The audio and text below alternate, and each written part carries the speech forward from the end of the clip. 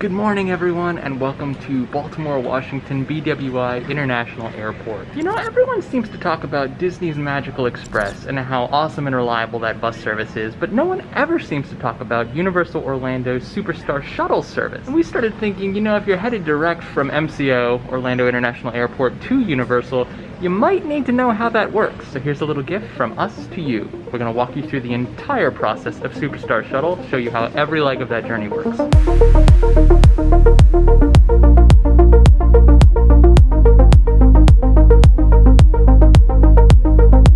The first step is booking SuperStar Shuttle to a Universal resort, which can be done from home. You can either book the shuttle as part of a vacation package, or you can call Universal Guest Services to add it as a separate service to a room-only reservation. If you do book online, you'll receive a follow-up email requesting flight information and a confirmation number for your package, which is then used to match the bus to that package. The price for this service is currently $39 per person round trip, and we usually tip the driver a couple bucks too. In the end, SuperStar Shuttle comes out to be slightly more expensive than Uber or Lyft. For us though, the convenience and the reliability of the shuttle outweighs the small amount that we'd be able to save using rideshares. The next step is going to take place at Orlando International Airport, where this jacket now feels unnecessary. Universal will typically text you a couple days before your trip to remind you of what's going on, where you should be going as soon as you touch down, make sure that everything is good with your reservation. They'll even include a little map here, show you exactly where you're going. You're gonna work your way from your gate of arrival over to the tram, which is gonna take you back to Terminal A. MCO is a pretty big airport, so it's possible that you're not picking up your bags in the same terminal that you're being picked up by SuperStar Shuttle a little bit later. Make sure when you've got your bags that no matter where you are, you check the map, you work your way over to Terminal A. That's where pickup is.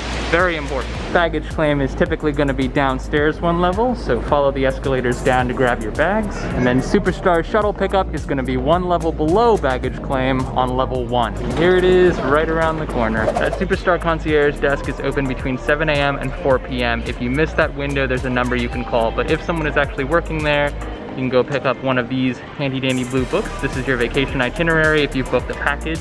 All of your tickets are gonna be in here, unless you booked annual passes like we did, in which case you won't get them there, you'll get them at your hotel. This will have everything that you need to board the shuttle, get to your resort, get settled. Also has your park tickets in it, as long as they're not, as I said, annual passes. The actual shuttle pickup is a little bit further down. It's a little bit of a walk, so once you get your blue book, start heading down. I believe it's on the south end. Magical Express, if you're used to that, they have an area of pickup. The Universal SuperStar Shuttle has a spot, so you have to find the spot, and the concierge will direct you.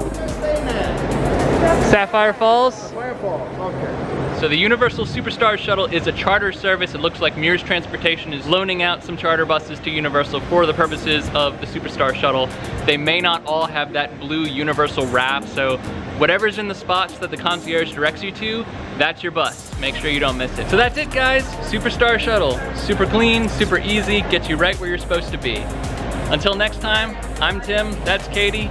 Every day is a new adventure.